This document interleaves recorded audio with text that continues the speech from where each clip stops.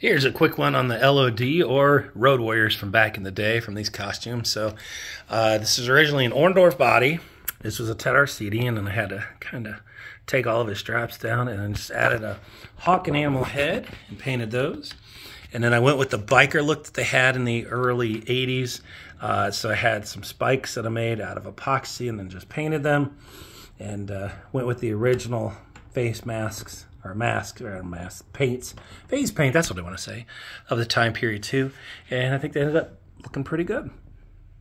Thanks for watching my channel.